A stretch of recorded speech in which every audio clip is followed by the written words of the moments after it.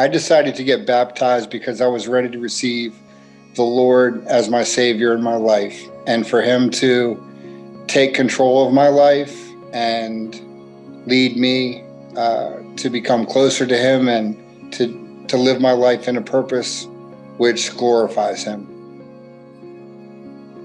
I was raised in a Catholic church my entire life for over 51 years, and it came to a point where I no longer really connected with that church, but I still loved God.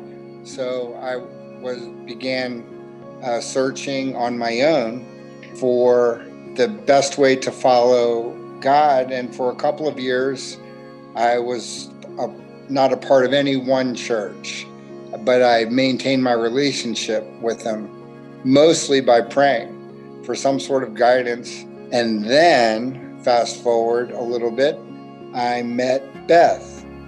And Beth, on our first date, we went to a church. I fell in love with her and her strength and faith in God.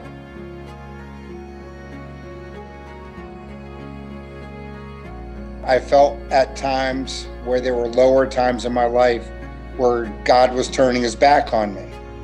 And putting Beth in my life was nothing short of a miracle at the right time. And through it all, I knew that Jesus was always with me. And He's never left my side. He's in my heart, and He is my Savior, and I count on Him.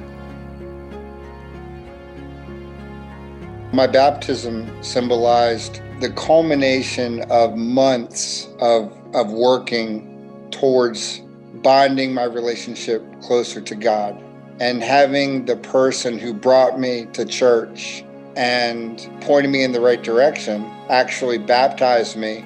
I knew I was in the right place and that I'd made all of the right decisions